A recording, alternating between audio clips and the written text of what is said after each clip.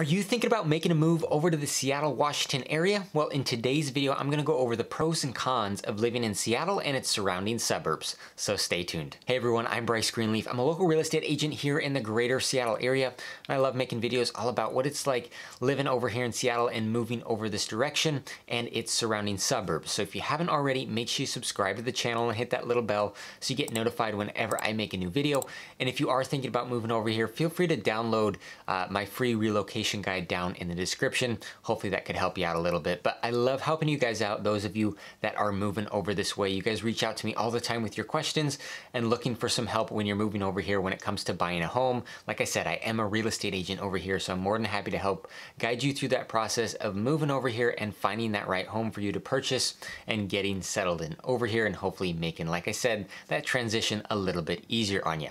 So feel free to reach out to me here at my info on the screen for that. But like I said, in today's video, I'm gonna go over the pros and cons of living in Seattle and its surrounding suburbs. So let's start with the cons. So con number one, and this is the most obvious one that you probably know about, is the high home prices. So if you're coming from a place like California, maybe even Oregon, anywhere on the West Coast or anywhere on the East Coast where you have pretty expensive home prices, this might not be as much of a con for you because it might actually be a little bit cheaper than where you're coming from. But for those of you that are coming from anywhere else in the United States, you're probably not used to these high home prices over here. Now, the median home price in Seattle is right around $860,000 right now. Now that is just for the city of Seattle. That is not all the surrounding suburbs. You could go somewhere as expensive as Bellevue on the east side of Seattle and pay $1.6 million in median home prices. Or you could go down south, Tacoma area. You can find places under $500,000 for the median home prices and anywhere in between. So there are a ton of different options around here, but yes, common theme is the home prices over here are more expensive than the majority of the United States. So that's something you gotta be prepared for if you're moving over this way. Con number two is the gray weather. So for me, it's not a con, but I know for a lot of people it is. The trade-off here is we don't get extreme temperatures, so we don't get super hot summers for the most part, and we don't get a bunch of snow and just freezing cold winters either. So the trade-off there, we get more mild temperatures, but we do get a lot of gray weather. So you're gonna have a lot of days where it's gray and overcast and you're not going to see the sun, versus some other spots in the country you'll see the sun almost every single day. Whether it's cold or hot doesn't matter. Over here, not the case. You're not going to see the sun quite as much as some other spots around the country. So just be prepared for that. You know, that can bring down people's mood a little bit when they're feeling gray and whatnot. And along with that gray weather comes rain. We're talking more of a drizzle and a misty rain. We don't get torrential downpours nearly that often compared to some other locations, but we do get a decent amount of kind of a drizzle, misty rain. So a lot of the time you wake up in the morning and the ground is wet because of that. And it comes along with that gray weather. And then sometimes it'll burn off in the afternoon, sometimes it won't, just depends on the day. But you do have a lot of gray weather and a decent amount of misty, drizzly type rainy days. Con number three is the bad traffic. So that's not a secret around here. The traffic is terrible. So if you're looking to move to the Seattle area and you already have a job set up, whether that's right in Seattle or in some other location, you need to figure out drive times before you decide where you're gonna live. You don't wanna be working in downtown Seattle and be living 35, 40 miles away, because even though it might be a straight freeway drive, 35, 40 miles could be 35, 40 minutes. That's without traffic. If you're factoring in traffic, you could have an hour and a half commute each way to get to and from work in that kind of distance. So you gotta figure out where you're working first and then decide where you're gonna live so you can figure out places that have a little bit easier commute, because you can't just look at the mileage and say, oh, it's gonna be this little bit of a commute. It's likely not going to be that way in the heavy traffic times. Seattle is really landlocked between the Puget Sound and Lake Washington. So specifically through downtown Seattle, through the city of Seattle, it gets really, really backed up because it's just a narrow opening through there on the freeway. And really outside of Seattle in the surrounding suburbs, there aren't a lot of great, you know, side streets, other options, different freeways that you can take. There's some other options, but it's still backed up on most of the side streets or other freeways that you might be able to take. So just plan ahead for that. The traffic is not good here, and public transportation is so-so, just depending on where you're living and working, but traffic is pretty bad, so just be prepared for that. Con number four is the downtown Seattle issues. So downtown Seattle has its fair share of issues that I'm sure you've heard about on the news or other places on the internet maybe if you're not from here. but it is becoming kind of a less safe place to be. It is very dirty downtown Seattle. There's graffiti all over the place. There's homeless encampments, tent sites all over the place. You'll find needles all over the ground from people shooting up heroin or whatever drug they're doing. So downtown Seattle is a very dirty place. It's not necessarily the best place that you want to be. Again, it depends on your lifestyle and your personality. I personally would never live in Seattle, in downtown Seattle that is. I live in a suburb, and we rarely even visit downtown Seattle anymore. Maybe once a year at the most we actually go down there, just because I don't like to go down there anymore. Like I said, it's got a lot of downsides to it. So when you're moving over here, if you're looking to live right in the city of Seattle, that's kind of the downside you got to deal with. Not that a bunch of people don't live down there. There's tons of high-rise condo buildings or whatnot downtown that are full of people living there. It's just about what lifestyle you like and what's most important to you when you're moving over this way. So Seattle has a ton of those bad downtown problems, but all of the surrounding suburbs do not have those issues. So great places to live outside of the city of Seattle, but I'll go over that in the pros list after I finish the cons here. All right, con number 5 is the lack of air conditioning. So only about 50% of homes in the Seattle metropolitan area actually have air conditioning in them. So if you're somebody that's moving over here, I would highly recommend you figure out some source of air conditioning. Well, when I was a kid, it wasn't really something that affected us all that much. It didn't get hot. I feel like it's getting hotter and hotter every summer over here. And this last summer, we had the worst heat wave in the history of Seattle, and people were just really, really struggling without AC. So we personally, we don't have AC in our home, so we had to go out and buy a couple portable AC units for some of the bedrooms. That helped us get through. So if you're coming from somewhere like Texas or one of these, Arizona, some really warm location that's used to having AC in every single home, you're not gonna find that around here. Like I said, about 50% of homes have AC, so if by chance you buy a home that doesn't have AC, you might wanna budget that in. Whether you just install forced air conditioning in the home, or you take some alternative route, I would recommend going that route. The portable AC units only cool down so much. They're not that great. They just kind of get you by. So that's something you might need to budget in if that's something that's going to be really important for you if you buy a home that already does not have AC. All right, and the last con here, con number 6, is there's construction everywhere. Now this is a common theme with every large city you're going to go to. It's just continually to grow at a very rapid pace. So there's construction all over the place in the city of Seattle and in all of the surrounding suburbs to try and support, the infrastructure that we need to support the growth in population, how many people are living over here. So this can cause delays, even more delays in commuting. I mentioned the traffic was bad. When you throw in some construction in some areas, that can make it even worse and make things take even longer. So you kind of got to plan for that, figure out where the construction is when you're commuting, and factor that into your commute times every day when you're going to work. All right, so let's move over to the pros. We've covered the main cons here. Let's move to the pros. So pro number 1 is great jobs. There are not many places in the country where you're gonna find a better job market than Seattle and its surrounding suburbs. This is gonna be at the top of the list if you're somebody that's looking for a career, maybe in the tech field. We are a huge tech hub over here. We've got Microsoft headquarters, Facebook and Amazon and Google, GoDaddy, T-Mobile, Expedia. There is a lot of different tech companies over in this area, whether they're right in the city of Seattle or one of the close suburbs like Bellevue or Redmond or Kirkland. That's also where some of the tech companies are. There's a lot of opportunities for jobs over here. Outside of just tech companies, you've got Boeing, which is of course the large plane manufacturer. We're right on the Puget Sound, so you've got maritime jobs. There's great healthcare opportunities around here. We have a lot of great hospitals, University of Washington Medical Center. So there are a lot of great healthcare opportunities in this area as well.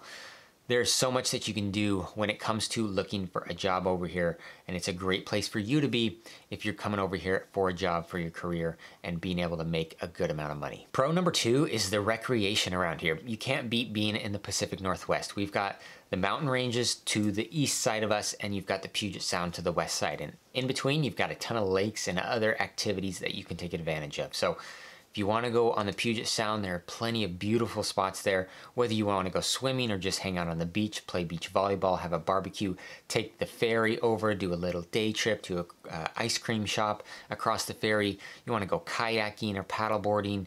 There's so much that you can do right there on the Puget Sound. Like I said, if you want to go all the way east and go to the mountains, you want to go skiing and snowboarding, you want to go mountain biking and hiking, there are endless amount of opportunities for hikes and mountain biking around here, and plenty of skiing and snowboarding as well, plenty of wintertime activities. Things like whitewater rafting as well, and I mentioned kayaking, paddleboarding, things like that. And if you want to stay in more central, you can go to one of the many lakes we have. We've got Lake Washington, Lake Sammamish, Lake Stevens, Lake Goodwin, and a ton of other smaller lakes around here where you can take the boat out and go wakeboarding or water skiing, or have the kids tubing behind the boat, or go fishing, or just go out and hang on the boat and have some drinks, play some card games, whatever you do, hanging out on the boat or taking the jet skis out. Again, you can go paddleboarding or kayaking here on the lakes. You can go swimming. You can go to some of the lakes that have a lot of recreational opportunities in terms of parks at the lake. So whether that's basketball courts or tennis courts, walking paths, playgrounds for the kids, tons of different stuff that you can do around here. And like I mentioned, with the Puget Sound and the mountains going west or east, they're all very close to you. It's not like you're driving 4 hours just to get to the mountains or Puget Sound. You know, I can get to the Puget Sound within 20 minutes of my house at the most, and then we can get over to Stevens Pass if we wanted to go snowboarding or tubing, you know, inner tubing down the snowy hills there at the pass.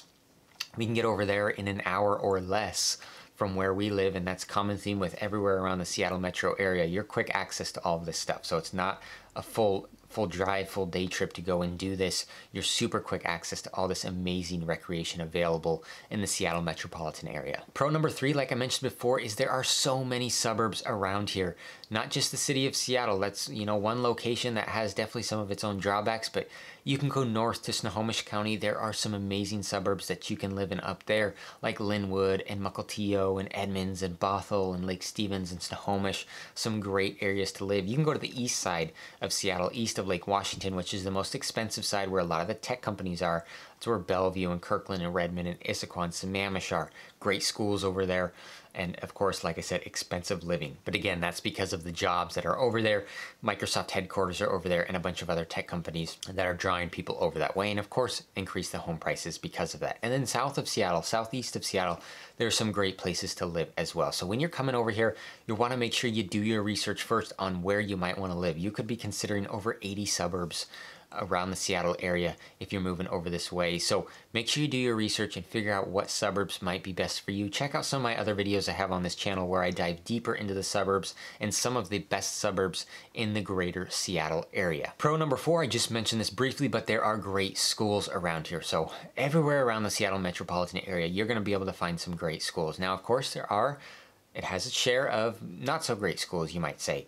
With a large urban area like Seattle, there are some, you know, maybe not so great schools. And then in some of the surrounding suburbs, there are plenty of amazing schools, very, very highly rated schools. Like I mentioned, on the east side where the tech companies are, Bellevue, Kirkland, Redmond, places like that. Those are some of the most high rated schools. So the best resource that I have found to look at school ratings is niche.com, niche.com, and it ranks all of the school districts in Washington state. And as you'll see, there are a ton of great rated school districts in this Seattle metropolitan area. Pro number 5 is there's no state income tax in Washington. So if you're coming from somewhere like California and you're paying a really high rate on your your income tax, you come to Washington, you're not going to have that. So on top of making good money with the great jobs over here, you're actually going to be saving even more money. You could be saving up to 10% more in annual income if you're coming from a place like California where you're paying those really high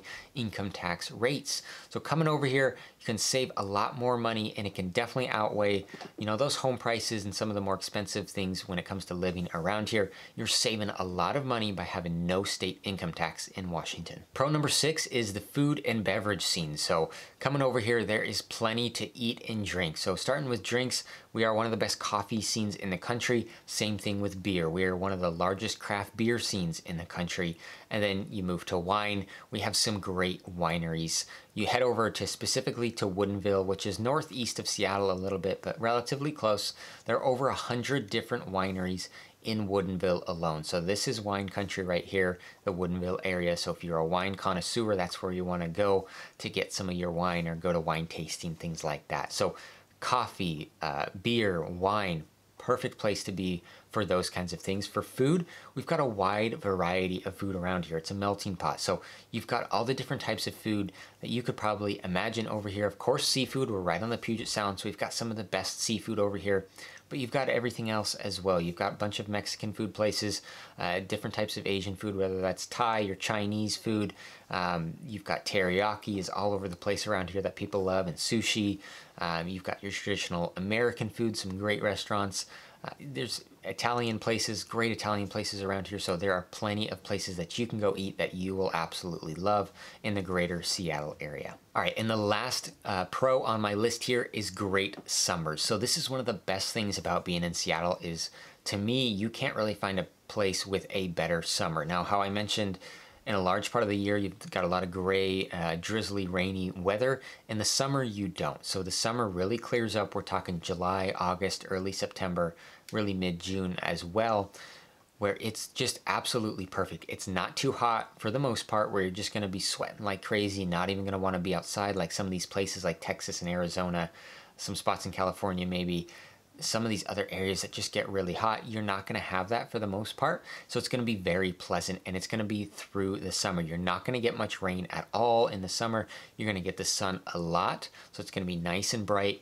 You're going to be able to go outside and do those activities without feeling like it's too hot, but it's still plenty warm to enjoy water activities. You know, whether you're going on the lake or Puget Sound, you know, median temperatures in the hottest months are high 70s, low 80s, so the perfect temperature to go hang out outside in the summer. All right, well, this wraps up my list of pros and cons of living in Seattle, Washington. So like I said, if you're moving over this way, you need help buying a home over here, feel free to reach out to me here at my info on the screen. Be more than happy to assist you through that process and hopefully make that move over here a little bit easier for you. But I appreciate you guys watching this video, and feel free to check out some of these other videos right up here on some more content about living over here, moving over to the Seattle area and its surrounding suburbs. Thanks for watching this one.